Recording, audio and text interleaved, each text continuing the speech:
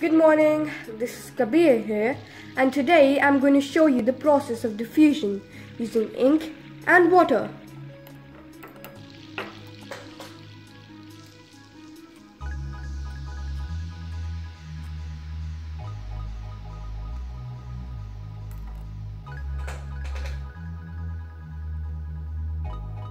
Diffusion is the movement of a substance from an area of high concentration to an area of low concentration. It is the spontaneous mixing up of molecules by random motion and collision to form a homogeneous mixture. Diffusion takes place only in liquids and gases because the particles in liquids can move around each other, which means that eventually they are evenly mixed.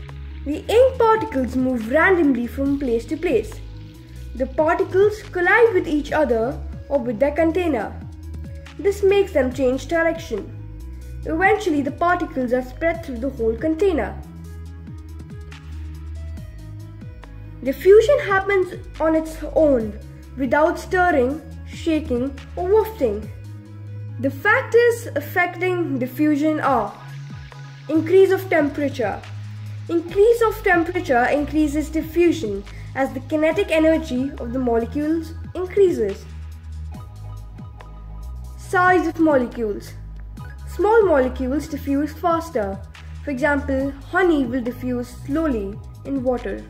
The diffusion of gases are higher than the diffusion of liquids. This is because in gases the particles can move freely.